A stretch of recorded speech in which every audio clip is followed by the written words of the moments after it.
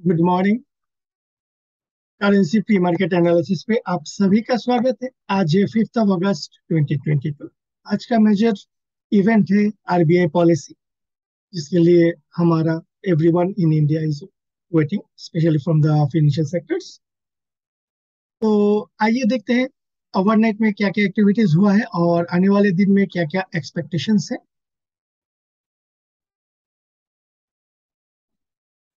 Major events for today is NFP data due in the evening, where eyes on US NFP data for clues on labor market. Also, RBI policy due at 10 a.m. Dollar index हम देखेंगे कि कल and परसों का जो price movement है, as anticipated it took the resistance here on the central band of the Bollinger band.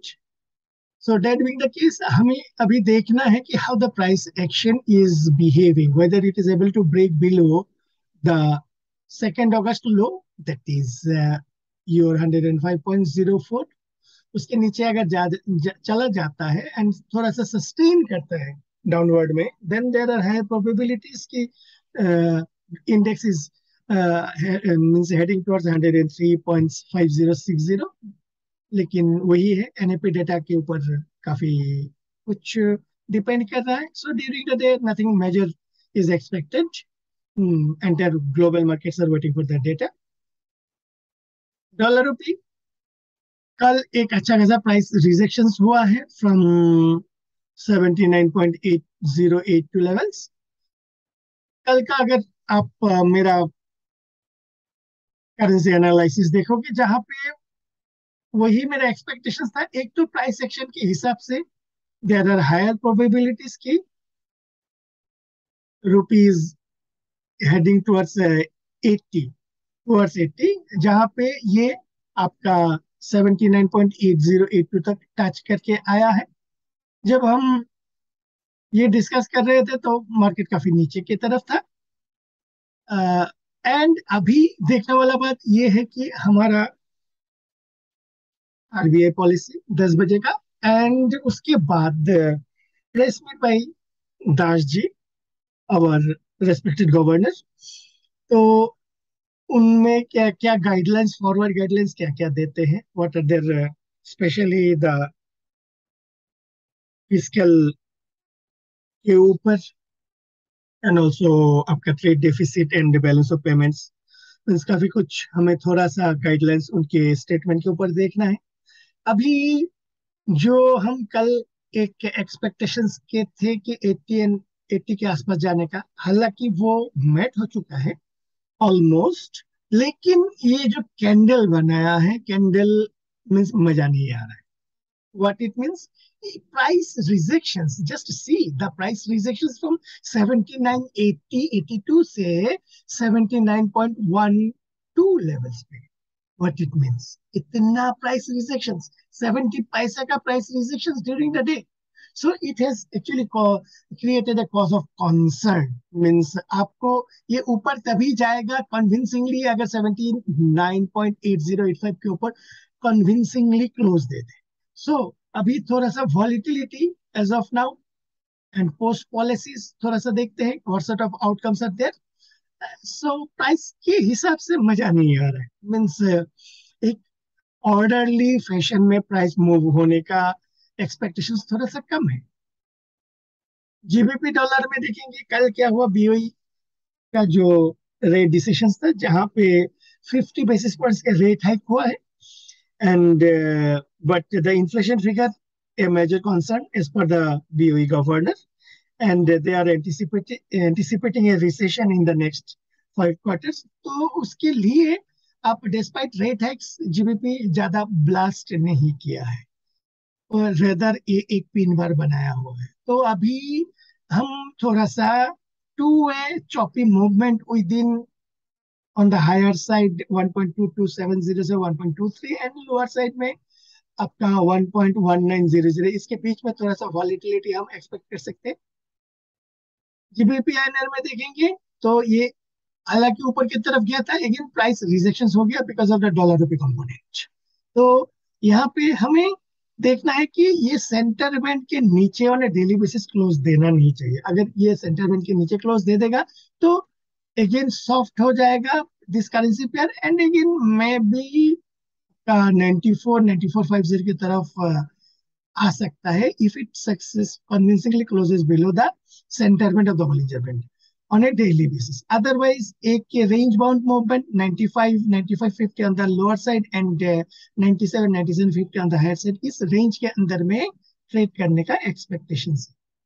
Euro dollar में देखेंगे कि कल एक अच्छा खासा स्ट्रेंथ आया है एंड ये जो ट्रेंड लाइन रेजिस्टेंस था उसके ऊपर क्लोज दिया है। अभी हमें थोड़ा सा यहाँ पे फर्दर कंटिन्यूएशन प्राइस में देखना चाहिए ऊपर की तरफ, देन एंड ओनली देन हमें थोड़ा सा अपवर्ड टुवर्ड्स 1.0375 से 1.0400 की तरफ एक्सपेक्ट कर सकते हैं। इसके लिए कल के हाई के ऊपर थोड़ा फॉलो थ्रू देना चाहिए।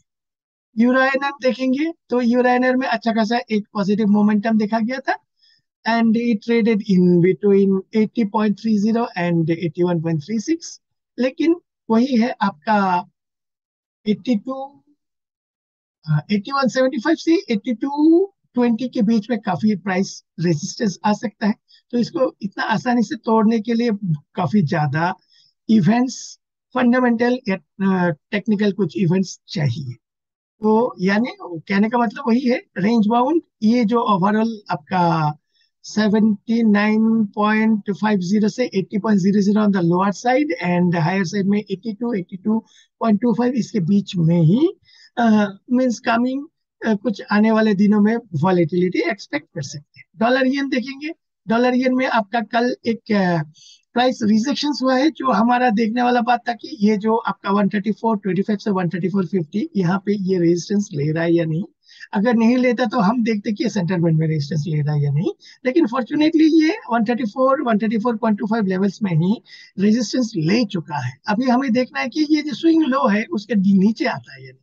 अगर नीचे आ जाता है तो हमारा जो नेक्स्ट एक्सपेक्टेड टारगेट होगा दैट इज आपका 125.50 से 126.00 की तरफ। ये नैनर हम देखेंगे, ये नैनर में अच्छा खासा एक पॉजिटिव मोमेंटम देखा गया है कल and it traded in between 0.5902 and 0.5960 के तरफ। जो इमीडिएट रेजिस्टेंस है हमारा ये आपका 0.5980 से 0.6010 की तरफ है। इसको तोड़ना पड़ेगा अगर ये 0.61 0.6125 की तरफ मूव करना है तो। डॉलर किंडी में हम देखेंगे कि ये 1.28 plays a vital and crucial role. तो अभी यहाँ पे एनएफपी डेटा के बाद ही कुछ एक इधर से मोमेंटम होगा, लेकिन हाँ इसको अगर नीचे जाना है तो 1 अगस्त के लो के नीचे कंटिन्यू करना पड़ेगा, दैट इज 1.27 5060 के नीचे सस्टेन करना पड़ेगा, then and only then we can expect a move towards 1.25 25 से 1.2550 की तरफ। और जो इमीडिएट रेजिस्टेंस होना चाहिए ये आपका 1.2950 1.2970 की तरफ होना चाहिए। ऑसी डॉलर में हम देखेंगे कि कल एक मीन्स मोटा मोटा एक रेंज बाउंड मूवमेंट ये बोलेंगे, ज्यादा कुछ एक्टिविटीज नहीं था, and traded in between 0.6935 and 0.6990 की तरफ है। अभी ये एक ऊपर की तरफ इमीडिएट जो रेजिस्टेंस है वो है 0.7040 से 0.7060 की तरफ। और is the on A daily basis अगर नीचे की तरफ ये सेंटर बैंड के नीचे क्लोज देना नहीं चाहिए। अगर नीचे क्लोज दे देगा तो थोड़ा सा वॉलेटिलिटी हम एक्सपेक्ट कर सकते हैं। डॉलर सीएनएच में देखेंगे थोड़ा सा कल एक हल्का सा नेगेटिव कैंडल फॉर्म हुआ है एंड वही है consolidation between that is with in the range of 14 July mother candle. तो इसको हमें इंतजार करना पड़ेगा जो मदर 14 जुलाई के रेंज के बाहर इसको ट्रेड करने के लिए। ब्रेंट ऑयल हम अगर देखेंगे कल ये 96 हाफ 97 के नीचे क्लोज दे चुका है and it traded low of आपका 93.2526 एंड क्लोज एट 93.56। अभी हमें इमीडिएटली ये फॉलो थ्रू चाहिए, नीचे अगर जाना है मींस आपका 70 71 की तरफ अगर इसको जाना है तो इसको फॉलो थ्रू देना है। फॉलो थ्रू का मतलब ये कल के लो के नीचे कंटिन्यू करना है एटलीस्ट 1-2 घंटा कन्विंसिंगली। ऐसा नहीं कि आया फिर डिप मार के फिर ऊपर की तरफ चला गया लाइक आपका 14 जुलाई वाला जो कैंडल था उस टाइप का नहीं होना चाहिए। फॉलो थ्रू चाहिए तो then and only then we can expect A sharp move towards 70 71। And अगर ऊपर की तरफ हमें अभी जो है 97 97.50 we are the precise on to be precise आपका 97 and 98.70 is expected to act as a resistance. अगर इसमें थोड़ा सा अपटिक बाउंस मारता है तो it should not close above this particular zone, that is 97 98.50. ये रेंज के अंदर ऊपर क्लोज देना नहीं चाहिए. Then only then there will be, अगर समथिंग लाइक दिस आपका ऐसा किया फिर नीचे आ गया समथिंग लाइक दिस अगर होगा तो बहुत ही अच्छा ट्रेंडेड मूव हो सकता है. यूएस 10 ईयर ट्रेजरी देखेंगे, कल एक छोटा सा रेंज बाउंड कैंडल हुआ है एंड बेसिकली अभी का आज का जो एनएफपी डेटा के ऊपर पूरा का पूरा मार्केट वॉच कर रहा है. तब तक ज्यादा कुछ मोमेंटम हो एक्सपेक्ट नहीं कर सकते हैं एंड थोड़ा सा इंतजार करेंगे डेटा के लिए. तो करेंसी प्री मार्केट एनालिसिस अभी के लिए इतना ही. आप लोगों को अगर ये प्रेजेंटेशन अच्छा लगा तो लाइक कीजिए, कमेंट कीजिए एंड अपने दोस्तों के अंदर में शेयर कीजिए. Those guys who have not subscribed my channel, request all to subscribe. So currency pre market analysis अभी के लिए इतना ही. आप सभी का दिन शुभ हो. धन्यवाद.